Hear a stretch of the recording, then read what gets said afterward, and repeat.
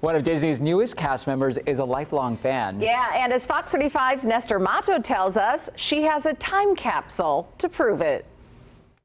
She grew up dreaming of Disney. Gracie Chastain wanted to be a performer at the most magical place on earth since she was a little girl. The reminders are all in a time capsule her mother kept and gave her as an 18th birthday gift. I just knew no matter what we did at her party, she wasn't going to remember it. Her mother, Kim, started collecting items at Gracie's first birthday and then locked them away. During her recent 18th, she finally opened it up. Also enclosed is a book of Shirley Temple.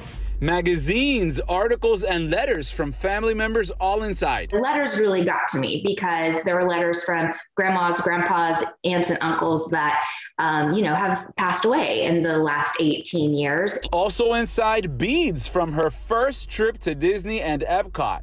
Gracie planned to move from Indiana to Orlando after graduation, but after COVID shut down the park, her plans have changed. We took her about a month ago to Paris. She auditioned there and she passed her audition, and she is slated to work at Disneyland Paris as a performer in the next 3 to 6 months. Dreams come true. Gracie will now be the Disney parade dancer she always wanted, but won't forget where it all began. Her long-term plan is still to come back and settle at Disney World, but she's not going to pass up this opportunity. Nestor Mato, Fox 35 News.